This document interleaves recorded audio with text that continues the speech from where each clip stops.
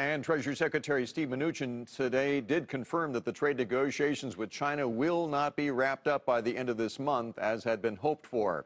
And it turns out that while the protracted talks continue, our trade deficit with China has ballooned. Exports to China fell by 25% last year, while imports have skyrocketed. Jane Wells is at the Port of Los Angeles for us tonight. You're looking at the largest ship ever to dock at a North American port, capable of holding 19,000 standard containers. It's a giant symbol of how out of whack trade is between the U.S. and China since the tariff war began last year. With the more than 1.8 billion square feet of warehousing we have in Southern California, there's less than a 1% vacancy rate. Here's why. Imports from China surged last year, up $34 billion from the year before, while exports of U.S. goods plunged $10 billion. So much traffic has been coming in from China as companies front load ahead of even more potential tariffs.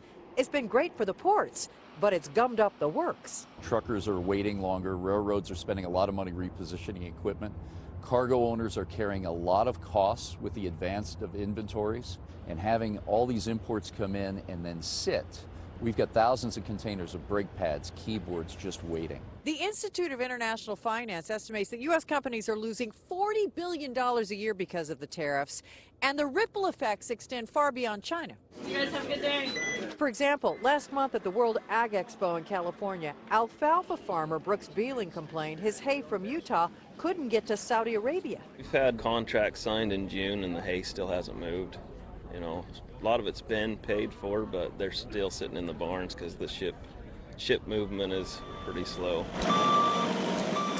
Another reason exports are down is because of China's new environmental policies, which have slashed Chinese demand for things like recyclable plastic and paper. Which brings us back to this huge ship. One reason it's here is to help clear the port of empty containers to make room for the next boatload of goods from China. For Nightly Business Report, Jane Wells at the Port of Los Angeles.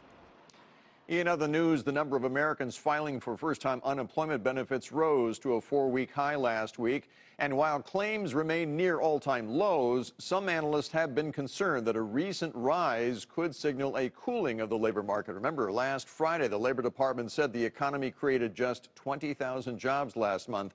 That was well below expectations. But one area that is hiring is autos.